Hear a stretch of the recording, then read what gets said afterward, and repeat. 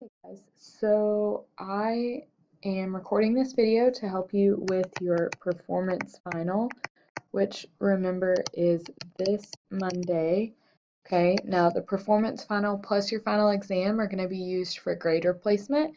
So if you listen up and focus and really try to learn and use your study guide, you might be able to still bring your grade up by a significant amount.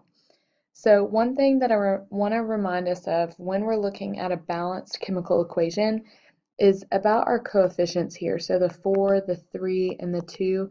Remember, those represent 4 moles of aluminum or 3 moles of oxygen or 2 moles of aluminum oxide. And I recommend that on your final exam or on your performance final, when you're looking at a balanced chemical equation, to write it down on some scrap paper and write the word mole out beside those numbers so that it reminds yourself that that's where we get our mole ratio from. Now, if we look at our first problem, it says how many grams of aluminum oxide are made by 25 grams of aluminum. And remember, you always want to start off with writing down what you have in the problem and what you want to find out. So in this case, we have 25.0 grams of aluminum. And it's important to write down three things: the number, the unit, in this case grams, and the chemical aluminum. And what do we want? Well, it says how many, and then we see our unit, grams of aluminum oxide, Al2O3.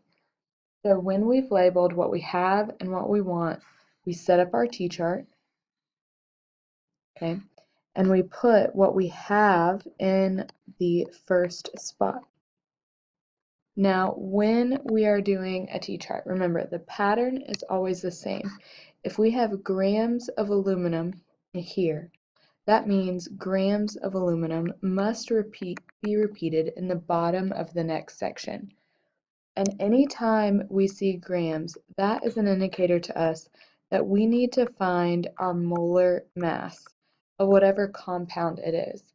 Now remember, your molar mass is when you split up your elements. In this case, we only have one element, it's aluminum, and we look at how many of them we have. In this case, we have a invisible subscript 1, so we write a 1 and you multiply it by the atomic mass on the periodic table. Now remember, when you look at the periodic table, aluminum, you find its symbol 26.98 is written at the bottom, and so that tells you that we should multiply 1 times 26.98, which remains the same, and that is 26.98 grams. Now, we put our 26.98 grams in our T-chart, and the definition of molar mass is the number of grams in 1 mole. So whenever you have grams, the other side is always 1 mole of whatever chemical it is. In this case, it's staying aluminum. Now, when you have something on the top and bottom of a fraction, it cancels out. So we have grams of aluminum are going to cancel out with grams of aluminum here, and we have moles of aluminum left.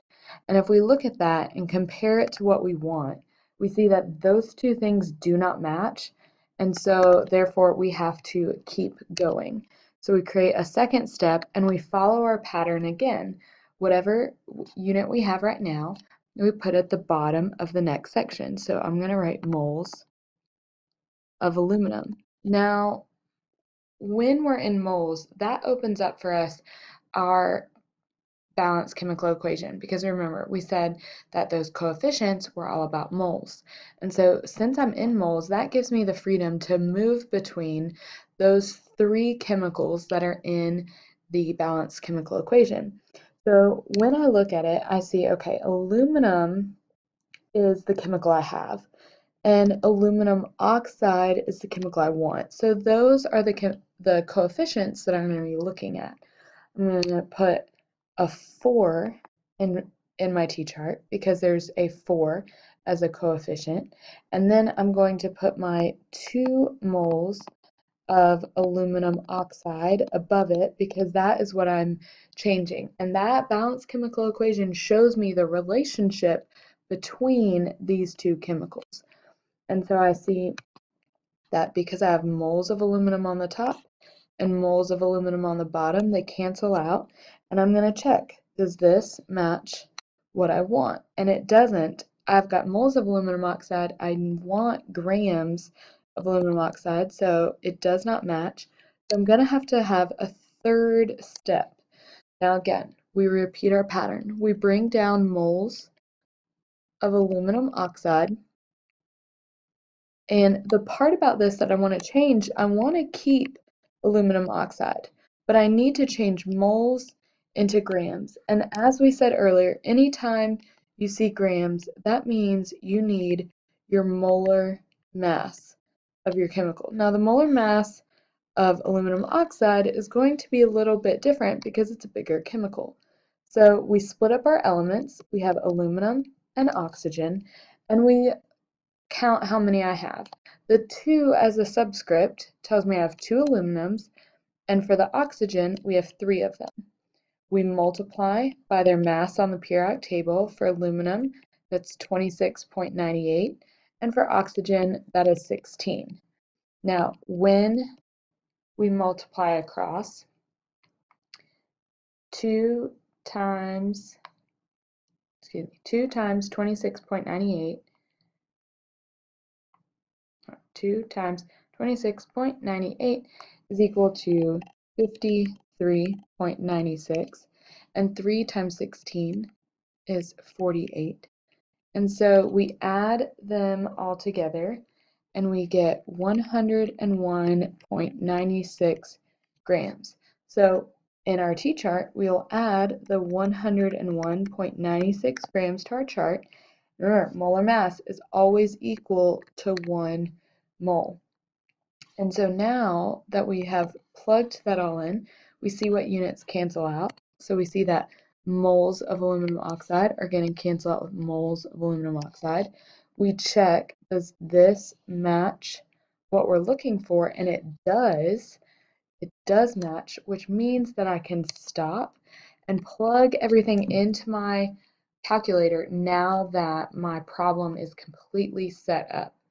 And so when we put this in our calculator, remember that you have to multiply by what is on the top and divide by the things that are in the bottom. And you can go in any order you want as long as you start with 25.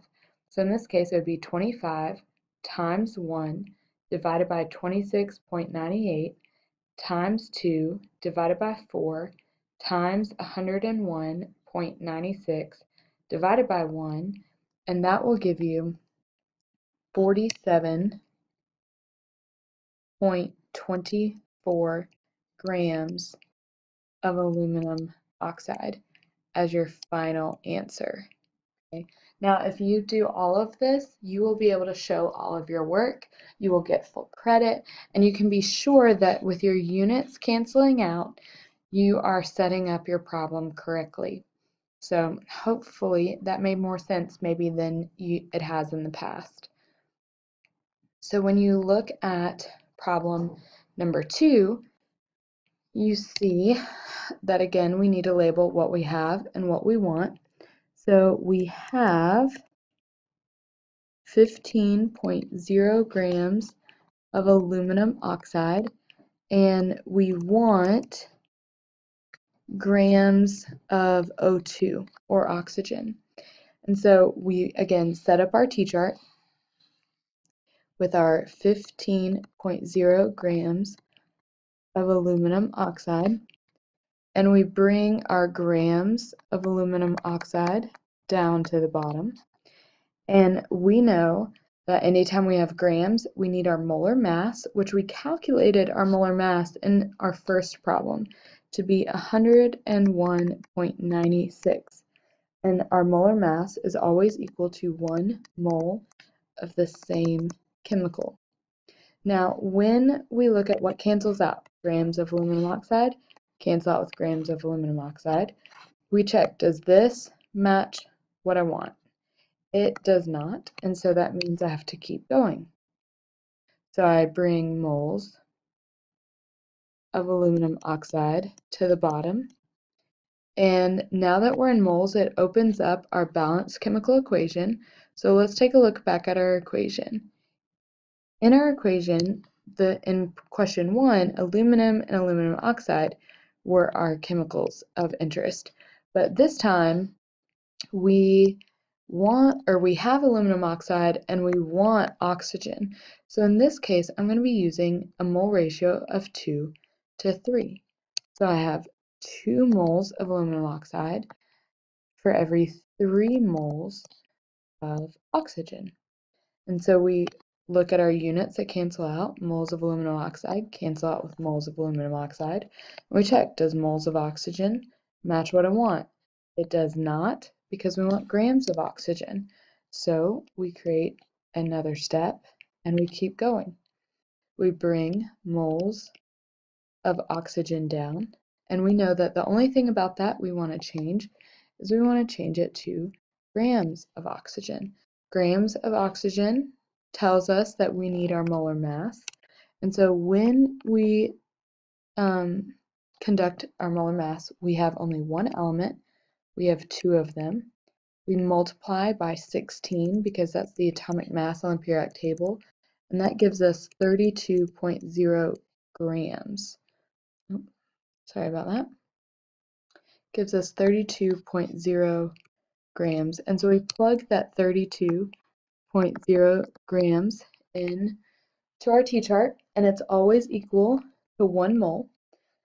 We look at our units that cancel out. Moles of oxygen cancel out with moles of oxygen, and we check to see if our unit matches what we want. It does match what we want, which is good, and so we can plug everything in to our calculator.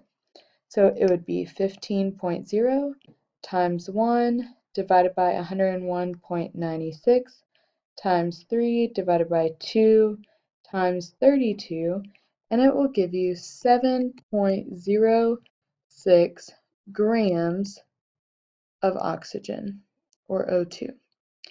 And we have a completed problem. Let's look at a third one. And guys, I really recommend that you pause the video and try this question on your own before watching how I solve it. So go ahead and pause and then press play again once you've finished. Okay, so hopefully you have the problem completely worked out in front of you, and let's see if how you solved it is the same way that I solved it. So we start off with what we have and what we want. So we have 7.6 grams of aluminum, and we want moles of aluminum oxide, or Al2O3. And so we start by putting what we have in a chart. So we have 7.6 grams of aluminum, and we bring grams of aluminum down to the bottom, which tells us we need our molar mass. We know that the molar mass of aluminum is 26.98 grams, and that's equal to 1 mole of aluminum. Now we cancel out our units and we check, does moles of aluminum match this? No, we've got moles, but we want moles of aluminum oxide. And so that means we bring our units down, so moles of aluminum. And remember, once we're in moles, that means we can use our balanced chemical equation or with our mole ratio. There's a 4 in front of aluminum, and we want 2 moles of aluminum oxide from the equation. We cancel out moles of aluminum, cancel out with moles of aluminum, and we check, does this match what I want? It does, so this is actually only a 2-step problem, not a 3-step problem, and so we can plug everything into our calculator. 7.6 divided by 26.98 times 2 divided by 4, and that gives us 0.14 moles of aluminum oxide. And we're complete. Now, you can expect to find either grams to moles problems like this, moles to grams, so the reverse. grams to grams, like problem 1 and 2, or even a one-step problem where it's just moles of one thing to moles of another, or using Avogadro's number on your final exam. But these 3 examples are similar to what you'll see on your performance final on Monday. So let's continue with a discussion of limiting and excess reactants and chemical reactions in general. So one thing to keep in mind is that a limiting reactant is a chemical that has run out. And the reason why this is the case is because when it runs out, it's going to limit how much product you can make. If you run out of something, you can no longer make it. For example, if I'm making cookies and I run out of flour or sugar, then I have limited the number of cookies I can make by that. Even if I have extra of other ingredients, when I run out of one, my reaction stops. So it's the chemical that runs out and there's none at the end of the reaction. And the key thing to keep in mind is to think about what do these chemicals look like, or what are some properties of them, so that when you're doing an experiment, you can say, oh, this chemical I had at the beginning, it's disappeared. I no longer see it, either because of its color, or maybe it's a solid and that solid is completely gone, or various other indicators. Now, an excess reactant is the opposite of a limiting reactant. An excess reactant is the chemical that is left over, or there is more of it at the end of the reaction. And this is something that's going to be in abundance. You have more than you need. And so one thing to keep in mind is when you're thinking, okay, what is my limiting reactant? What is my excess reactant? When you're looking at an equation, is you need to remember that your reactants are on the left side of your equation and your products are on the right. So if you have an option that's written on the right side of the arrow, that's a product. Therefore, it cannot be a limiting or excess reactant. By their very name, they have to be on the left side of our arrow. And with that, you need to think about, how do you know a chemical reaction is even occurring or has begun? If you're mixing things in a test tube or a beaker, you need to know, how do I know a chemical reaction is starting? And one thing that you might be able to see is a change in temperature. A change in temperature could result in the test tube that you're holding becoming warm or very cold. But a change in temperature or energy, it could look like producing light, any of those sorts of things. The second thing is you might see an unexpected color change. And the key word there is that it's unexpected. If I add orange food coloring to water, I'm expecting my water to turn orange. That is not a chemical reaction, okay? But an unexpected color change. Now, the third thing that you can look for is bubbles or smoke. These are indicators that you have made a gas. The fourth thing is a precipitate. Now, I know that many of you get confused with this word because it sounds like precipitation, which means rain, but a precipitate is a new solid.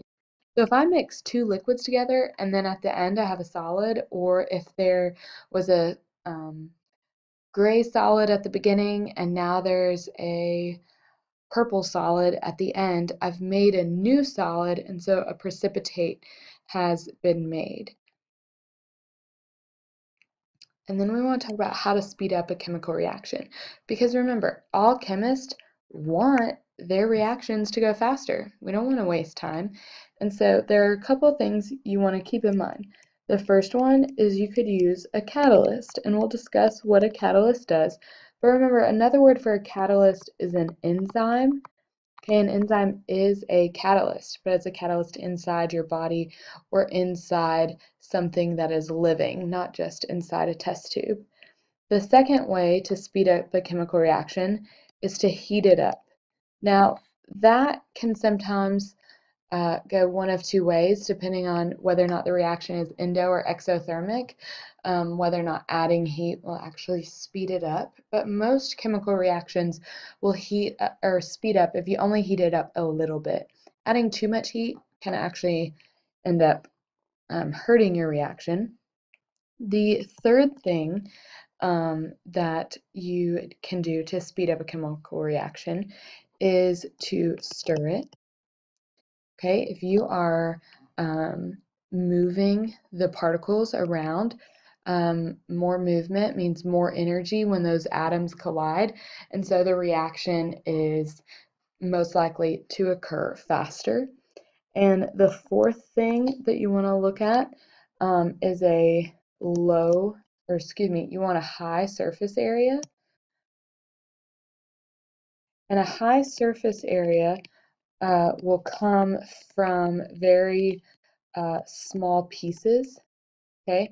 And this is because if you have small pieces, more surface area, more particles are exposed to more collisions. And the fifth and final thing is you want something with a high concentration. And again, this is because something with a high concentration is going to have more particles, so more collisions, and your reaction will happen faster.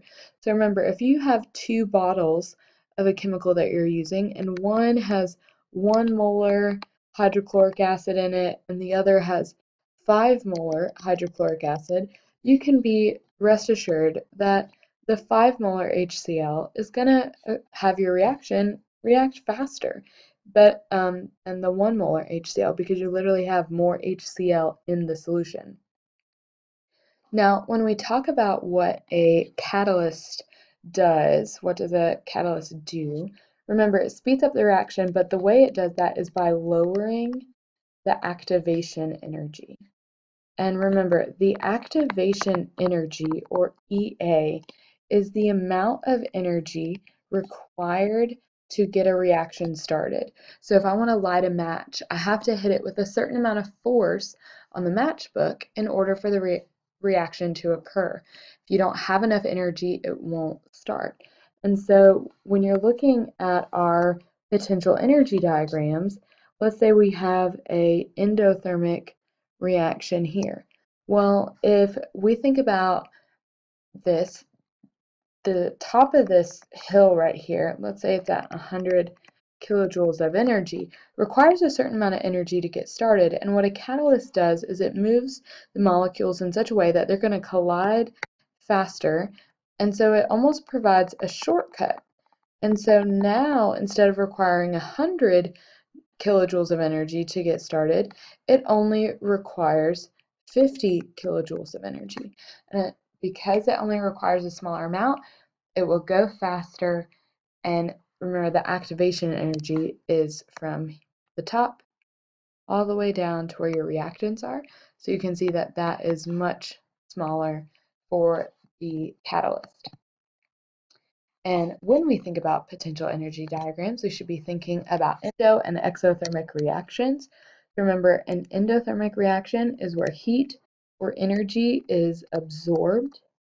Okay, now when this happens, the container is going to feel cool. This is because it is absorbing heat even from its container. It's taking heat away. Think about a glass of lemonade. If you put ice in it, the cup starts to feel cool. That's because the lemonade is absorbing the heat. Well, the ice is absorbing the heat from the lemonade and from the glass and the outside air. Now, an exothermic reaction is when the heat is released. And so in this case, the container feels warm. And so you could think about a jar holding a candle or a cup of coffee where the heat is being released from the coffee into the air and your cup is going to feel warm. Okay, that's an exothermic reaction. An endothermic potential energy diagram has potential energy on the y-axis and the reaction progress, or essentially time, on the x-axis. And your graph will start with the reactants very low. It will absorb a lot of energy, release a little bit, and then you have the potential energy of your products. An exothermic graph is when the potential energy of the reactant is actually higher. It absorbs just a little bit of energy, so that's its activation energy, and then it releases more energy than it absorbs, and then the potential energy of our products is actually lower than the reactants. And so remember, you have potential energy on our y-axis and time on the x-axis. And so this is essentially the kind of topics that you can expect to be asked about on your performance final on Monday. And I hope that you study and you're working on your study guide. And good luck.